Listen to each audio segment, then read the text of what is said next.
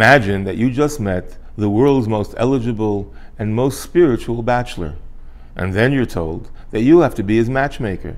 What would you do? What steps would you take? Well, that's exactly the position in which Avraham Avinu put his trusted servant Eliezer in this week's Parsha, Parshas Chayei Sarah. His son Yitzchak had reached marriageable age, and Eliezer was tasked to find him the one.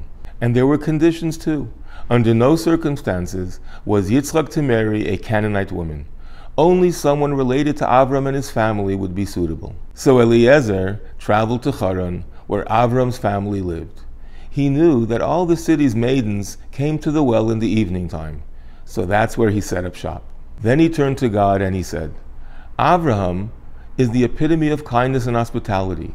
Surely he would want those qualities in his future daughter-in-law. When the girls come out, I'll ask them for water.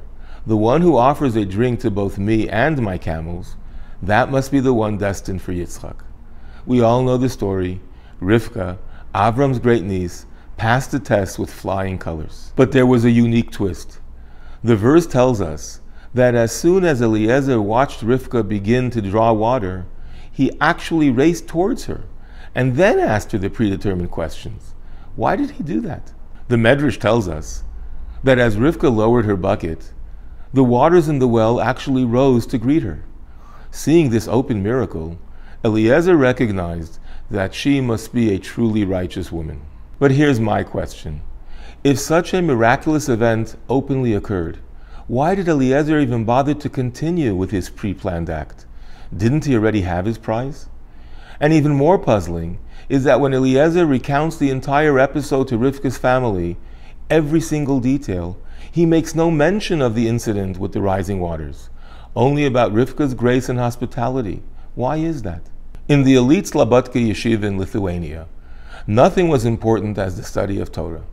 Students who excelled in their diligence were treated with the utmost and greatest respect. One day, Shmuel and Chaim were discussing a new arrival to the yeshiva named Isaac. Shmuel praised his genius.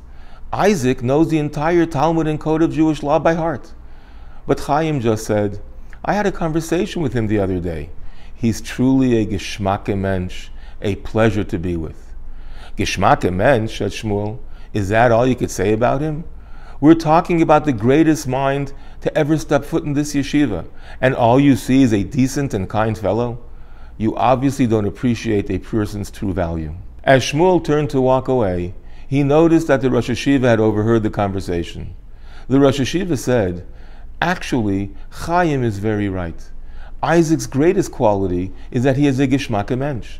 Eventually, the Rosh Yeshiva took Isaac as his own son-in-law, and he succeeded leadership of the yeshiva. Eliezer the Shadchan was surely most impressed by Rivka's divinity and spirituality. But miracles were not the criteria for becoming Yitzchak's wife. That required stellar character. For the wife of a patriarch and mother of the entire Jewish nation, Eliezer didn't look for Rivka, the miracle worker. He looked for and found Rivka, the truly geschmacke mensch. And with this, he taught us all a profound and eternal lesson. In relationships, we don't look to be holy, we look to be human.